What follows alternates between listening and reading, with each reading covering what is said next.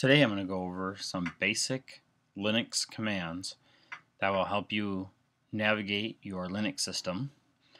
I'm going to focus on the Raspberry Pi since it's a very accessible piece of hardware and a fun little computer to play with. So I'm on my MacBook and I'm going to remote into my Raspberry Pi using SSH.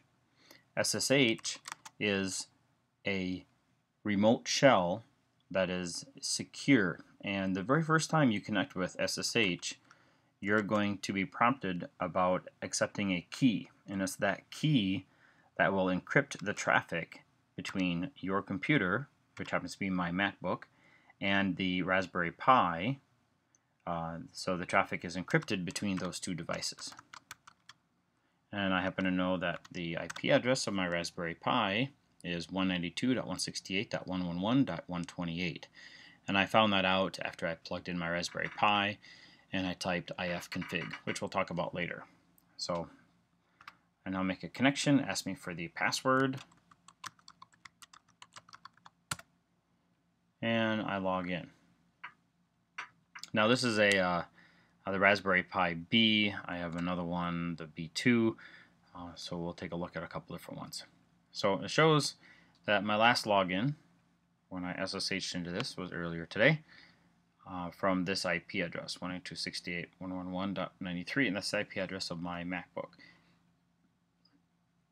And this prompt over here shows me I'm logged in as the user Pi at, and then the name of the Raspberry Pi is btsync-pi, and this indicates that I'm in my home directory. So a couple things about the command line is the change directory command to be able to change directories into different folders or directories on the file system. So I'm going to use the cd command, and I'm going to do cd space and then backslash, which is on the question mark key. Hit enter, and this takes me to the root of the file system. So if I type ls, it displays all of the directories and a temp directory. So if I want to change directories to etc, I'll do change directory etc. I can also use the command cd space backslash etc. So the difference between these two commands is the first one identifies a relative path, meaning that I'm in the root of the file system here, and I'm going into the etc directory, which is just up one level from where I'm at currently. Using this command, I can use this command from anywhere within the file system. So I'm doing cd backslash, meaning I'm indicating start at the beginning of the file system and then go to this directory. So this is an absolute path. So if I change directory to home/pi, that is again indicated with the tilde symbol, showing me that I'm in my home directory. And if I tried cd etc, let's say no such directory, because if I do an ls, there is no etc directory in this folder that I'm currently in, or directory that I'm in. But if I did a cd/etc, it will take me directly to the etc directory. Another useful command when you're navigating the file system and changing from one directory to another is pwd, present working directory. It shows me currently where I'm at. So if I change directory to network, hit enter, the prompt of certain Linux systems won't always tell you exactly where you're at. Sometimes it'll just show the current directory, not the full path. So now if I hit pwd, it shows me that I'm in the etc directory and the network subdirectory. So if I want to go back to my home directory, remember up here it was the tilde symbol. A little shortcut for this is cd space tilde. And now I go back to my home directory.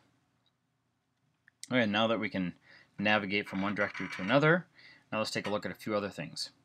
So I want to learn more about the ls command. I want to use the manual for the ls command. So I'm going to type the command man for manual, space, and then the command I need help with, ls. Hit enter, and it takes me into the manual for ls. It shows me the actual name, list directory contents, and then all of the different options for what I want to do. -A for all, capital A for almost all, and all the other options here you can look through yourself. Use colors or directories and so forth. So to get out of the man page, I can arrow up and down,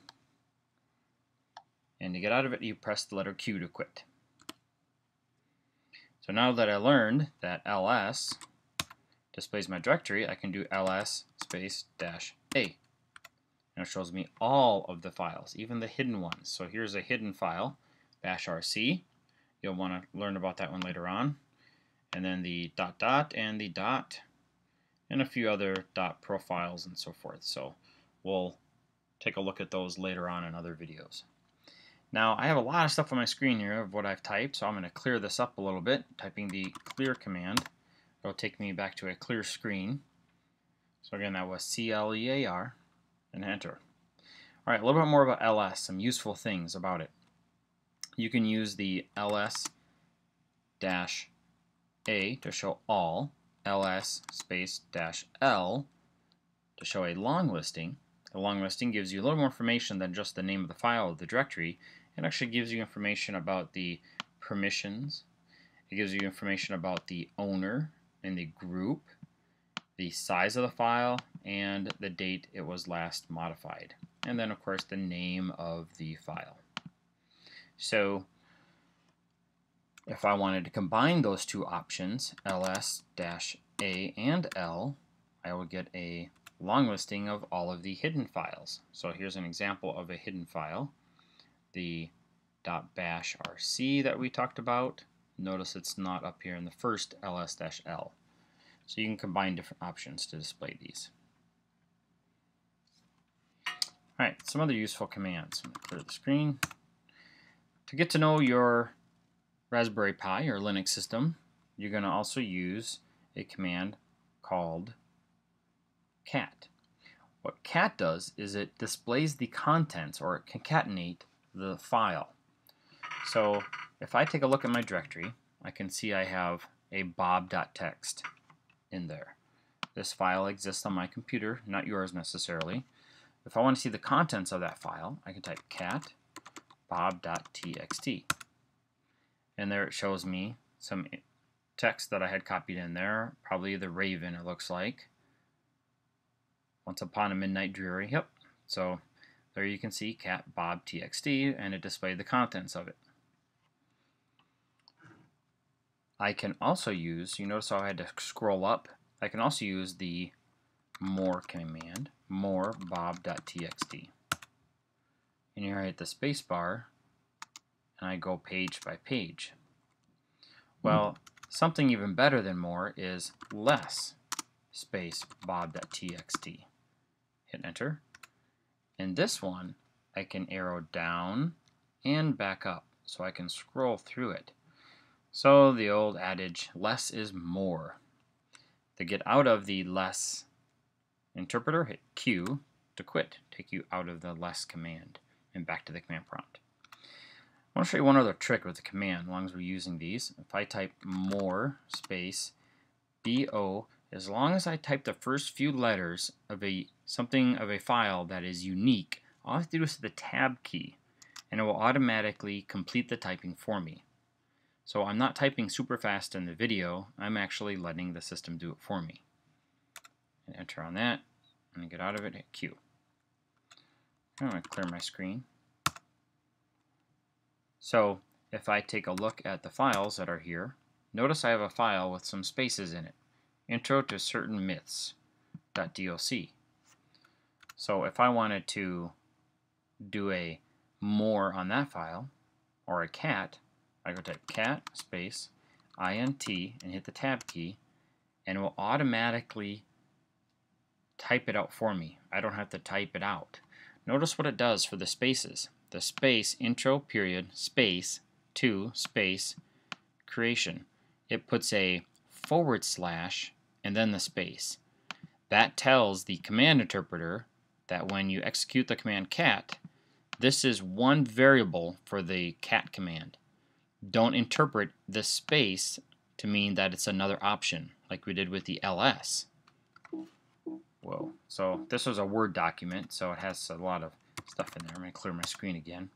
So for example, if I do an ls-l int, what I'm doing here is I'm running the command ls space, and then I have the -l to show a long listing, space, and then the name of the file. But notice the file has spaces in it, and this is where the / space comes in play.